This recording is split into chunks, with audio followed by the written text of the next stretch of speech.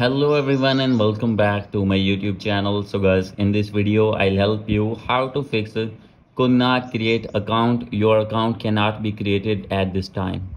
So guys, when you try to create new Apple ID on your iPhone or iPad and facing this type of issue again and again, I'll help you how can you fix this problem and how can you create new Apple ID without any error. So let's start without wasting any time. So guys, first of all you need to open your settings, and guys, make sure that you have connected with strong internet connection.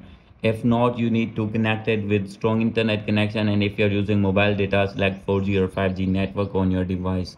And guys, now you need to scroll it down. From here you have to check your VPN connection. If you have connected any VPN, you need to disconnect that VPN. After doing this, you need to click on general, and guys, you need to check for software update, and guys, you need to update your device to latest iOS version.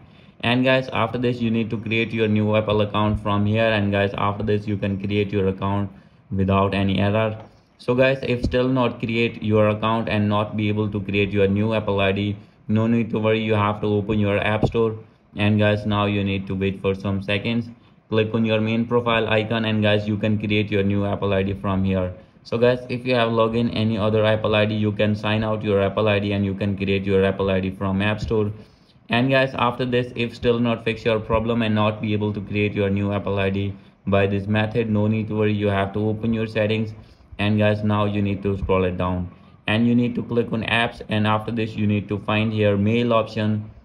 So guys, as you can see, you need to click on mail option, and guys, now you need to scroll it down, and here you can see the option of mail accounts. Click on it and you need to click on add account, and after this you need to click on iCloud.